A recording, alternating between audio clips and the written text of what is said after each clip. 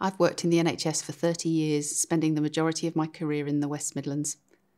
I've had a very varied career working as a clinical pharmacist in several large acute hospitals in Birmingham. I got my first job in mental health at a medium-secure psychiatric hospital. I'd never worked in mental health before, but I loved it. I enjoyed working as part of a multidisciplinary team with other health professionals, delivering clinical pharmacy, patient and carer education and self-medication. In 2012, I decided I wanted a change of scene and I moved my entire family to Cornwall.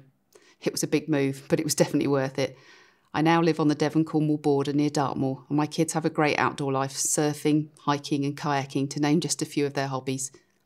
In Cornwall Partnership NHS Foundation Trust, we don't have a dispensary, so our small, friendly team of pharmacists, technicians and senior assistant technical officers can focus solely on patient care. CFT can offer you the best of all worlds: an opportunity to practice clinical pharmacy in both physical and mental health, inpatients and community, flexible working and full training opportunities in a stunning part of the world. We'd love you to come and join our team in Cornwall.